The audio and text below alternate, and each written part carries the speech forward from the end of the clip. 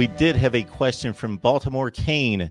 What defensive tackles are we targeting for the next class? Well, we already have a commitment from Savion Collins at Palmetto, but pretty much everybody knows that he's going to flip to Florida eventually, sooner or later. So, like, we have one, but really not. And it's the thing where, like, you know, he's basically pushing for Florida and his mom wants him at Miami, but then they went up to Florida and he's like, hey, mom is getting warm to the idea of Florida, which, you know, when you share that with recruiting writers who are assembled at an event unbidden, unasked, really, just like, hey, how's your recruiting going? You know, I love those open-ended questions that people have started asking, and let the kids tell you the stuff. Because if you say, hey, my name's Cam Underwood, I blog about Miami, tell me about Miami, you're already setting the path of the conversation. But if you go and say, hey, I'm a blogger with SB Nation, I was wondering about your recruitment or whatever, you know, how are things going? What are your top 5? And they share that without any prompting, that's where you really know where they're going. You know what I mean? Or where they're looking at. So we have currently Savion Collins. I don't think that that's going to happen. So then you have his teammate Leonard Taylor at Palmetto, who's a higher rated player, a 5-star instead of a 4-star. But I mean, both of them I will take on my team any day of the week and twice on Sunday. That's a guy who has an offer as well. Taiwan Malone from Bergen Catholic in Jersey, he has an offer. George Rooks from St. Peter's in New Jersey has an offer. Desmond Watson from Armwood, Anthony Hundley, who was committed to Miami but then flipped to LSU, is at Booker T. Washington. He's a guy with an offer.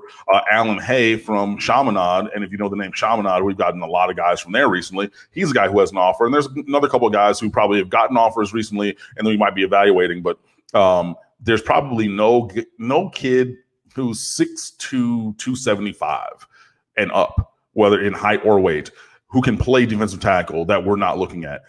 So I think that the board is going to expand a lot in the future, especially with the likely chance that Savion Collins is going to end up going elsewhere.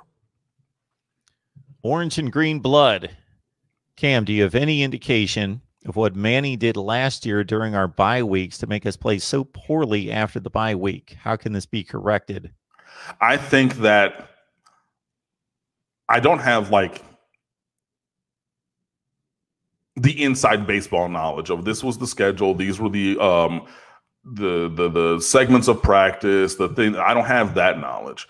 But to me, Manny talking about changing things up to get a better product, I think the change week over week of the bye weeks was the problem, because I think that you need consistency, and minor tweaks, I think, would have been better than wholesale changes, which is what we're finding.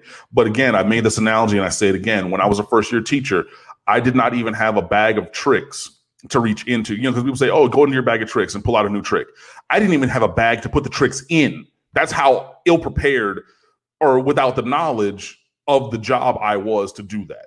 And then I learned, okay, now I need to have a bag. Now I need to put these tricks in the bag so that when I'm doing my thing, teaching and learning, or, you know, teaching and training my kids to sing, all those things, if that didn't work, cool, I got a different thing. Cool, I got a different trick. Cool, I got a different trick, because I have the experience to be able to do that. I think Manny Diaz was in the same situation last year in terms of being a head coach, where he did not even have a bag in which to put his tricks. So then he was just swinging for the fences. Hey, I'm going to try some stuff. I'm going to do this differently. I'm going to do that differently. I'm going to just change things up whole scale, because he had to get that experience because he didn't have that experience. And I hope that that was a learning experience for him to kind of get that bag of tricks and now start putting those tricks in the bag, so that if things are going wrong, like they sometimes will, you can course correct a little bit easier. But yeah, in general, to the answer of your question, I think that the massive changes, like the wholesale changes of the paradigm in the bye week over week during the bye, I think that that was more of the issue than me pointing out the specific, you know, oh, we did an Oklahoma drill, or we did a cat and mouse drill, or we did 7-on-7 for 8 minutes instead of 7. I don't have the schedule for practice, but and again, I'm going based upon what Manny Diaz has said that they did. He came out and said, I've changed things from the ground up during this bye week. But if you do that 4 times in the course of one season, I think that change is what unsettled the team throughout the year. And it just started to go bad, and some guys quit. And you had injuries on top of that. And the offense was terrible.